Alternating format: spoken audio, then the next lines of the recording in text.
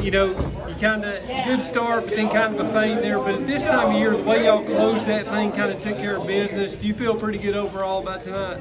Well, maybe not tonight, but I really like our team. I feel really good overall about our position and our team that we've got moving forward.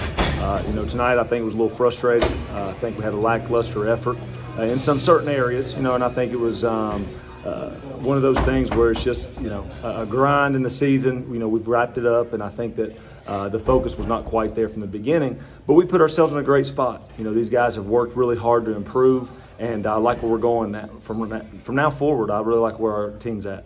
One more quick thing, Dante just kind of looked like what, you know, people were kind of expecting of him before he got hurt. Tell me about how he's kind of fit back in now. Well, Dante's an exceptional player. You know, what I like most about him is he stays engaged defensively, constantly draws the best player on the other team, and competes on every single possession. And, you know, tonight he got in a rhythm, he got in a flow, and he got to show what he can do scoring the ball and show off his talent. So it was really a big night for him, and I was really proud of him.